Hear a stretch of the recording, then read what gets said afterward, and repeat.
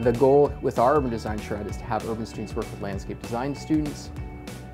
We're all focused on urban development and creating better cities. A charrette is a way that professional planners engage with the community. The charrette that we do is a one-week opportunity for students to come out of the classroom and experience how to do planning on a community scale. Because it's so conceptual, because a lot of the ideas that we're coming up with, they might not ever happen, they might not be realistic, but they look really cool and they're fun. If you've ever walked by an underutilized piece of property and you have visions in your head about what could go there, we want students who look at the potential that cities have. The charrette is really an opportunity for employability skills.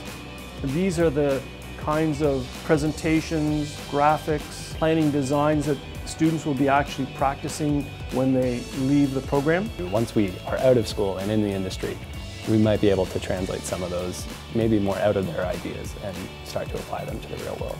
The charrette is a way to build their portfolio about how they can contribute to a municipality, a consulting company, or developer to try and take those ideas and make them a reality.